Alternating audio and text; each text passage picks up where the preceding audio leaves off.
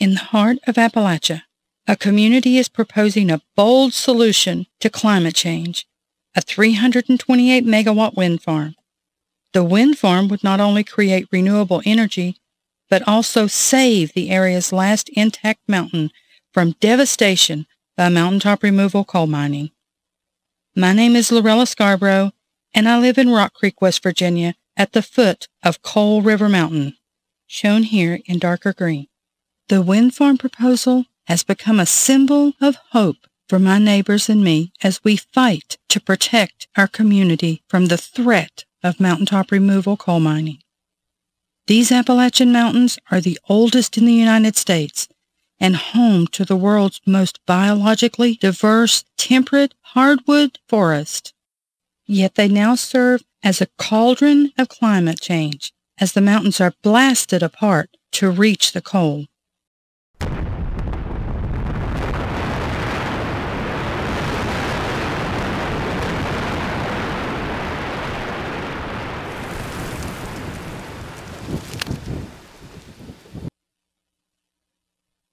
As you can see from the red mine site overlay, surface coal mining has destroyed over 1 million acres of productive forest land in Appalachia and has buried over 2,000 miles of streams with valley-fill waste dumps. A coal company plans to mine over 6,000 acres of Coal River Mountain, shown here in black.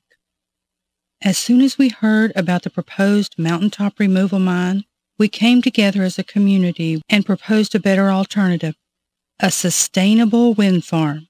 It would provide permanent jobs for our community, not to mention renewable energy forever. A high-resolution wind feasibility analysis was commissioned, and the results showed significant wind energy potential for Coal River Mountain.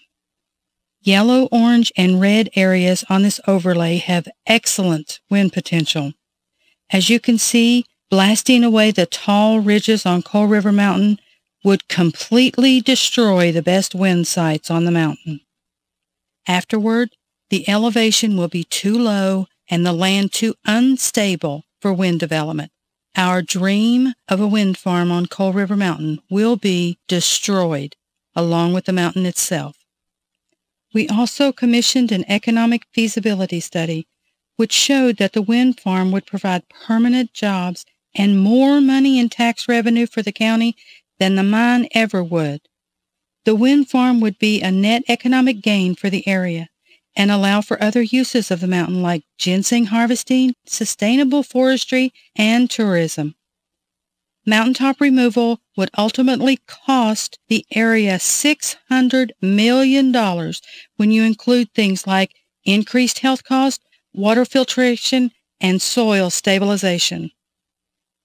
Once built, the Coal River Wind Farm would produce 320 megawatts of clean energy, enough to power roughly 70,000 homes.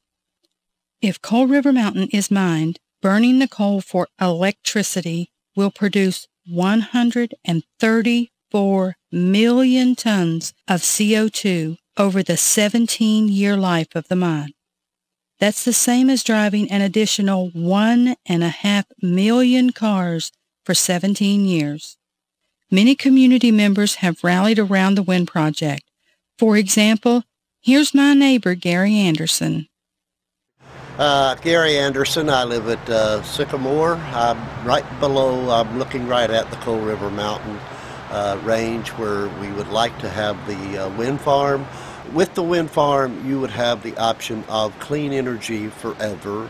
And if we're going to continue to mine the coal, mine it responsibly, and deep mine the coal the way my dad did. I'm the son of a coal miner, but they left the mountains green and beautiful, and you couldn't tell they were there. We need the people out there in the other states and everything to help us with this.